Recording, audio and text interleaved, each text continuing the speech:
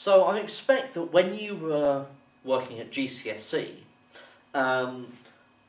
whenever you were doing trigonometry, it's likely that you would have heard the words, make sure your calculator is in degrees mode.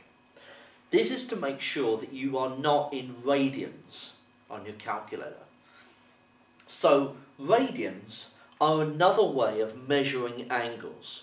We have degrees and radians, and in many cases from here on out, radians are much easier to work with than degrees. So what is a radian? How is it explained? Well, we know that degree is a measure of this angle, and we split up the circle into 360 degrees. Let's look at it another way. Let's say, well, that is of length r, that's the radius of the circle, and so that is also of length r.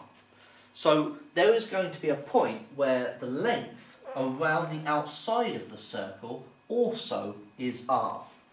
So at that angle, where it reaches that length being the same as the radius, let's call that 1 radian. And instead of using a degree symbol, little circle, we use a C. Okay, so 1 radian, or 1 rad. You could write it as 1 rad. Okay, so that's 1 radian.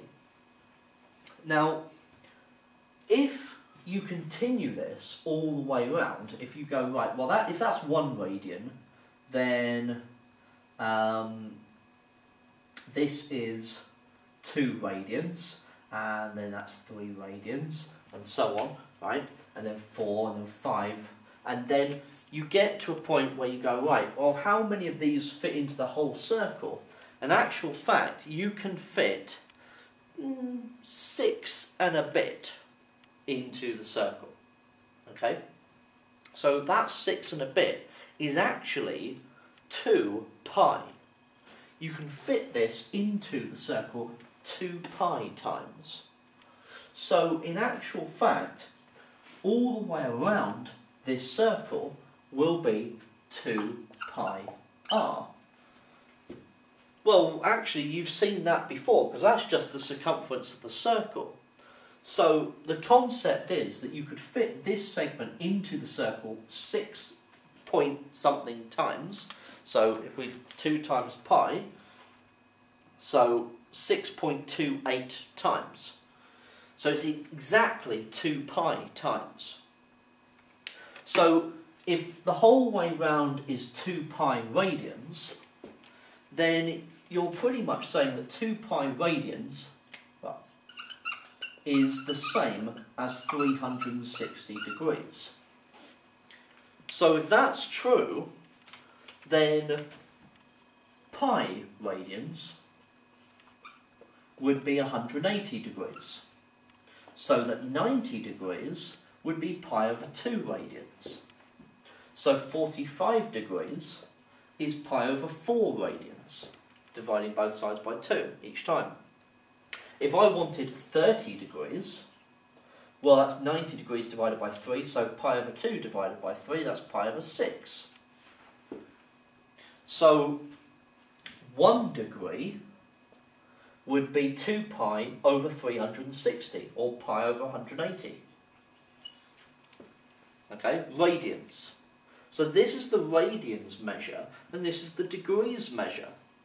So if I wanted 1 radian, how many degrees is that? Then it's 360 divided by 2 pi. So if we do that, 360 divided by 2 pi, well, that's 57.295. So 57.3 degrees, effectively, to 1 decimal place. So there is a direct conversion between radians and degrees, but the radians are much nicer to work with because it allows us to not have to go into decimals so much. But it is just another form of measurement of an angle, okay? So don't worry too much about it